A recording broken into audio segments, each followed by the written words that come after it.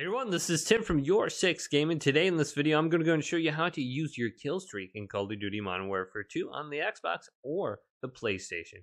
So let's go ahead and jump into the video right now.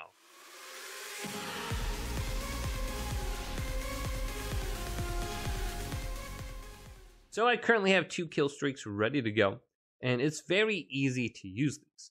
Now if you look closely, it says you have to press the right D-pad button to go ahead and access these. Now, if I hold this button down, I can actually see a list of the multiple different kill streaks I have unlocked. So here's the cruise missile, and then here's the UAV. So I'm going to release the right D-pad and then press down on my right thumbstick, and I'll use my UAV now.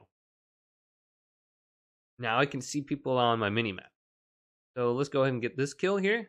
Now I unlocked my last kill streak. So I can go ahead and just quickly press this once to use my latest kill streak. And then let's put this over here. And I think I use it 3 times for 3 mortar barrages.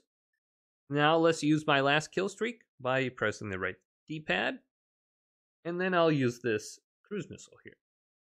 So it's very easy to go ahead and use your kill streaks in Modern Warfare 2. If this video did indeed help you guys out, go and leave a big thumbs up and subscribe to my channel down below for more tech up videos coming up next on YourSixGaming.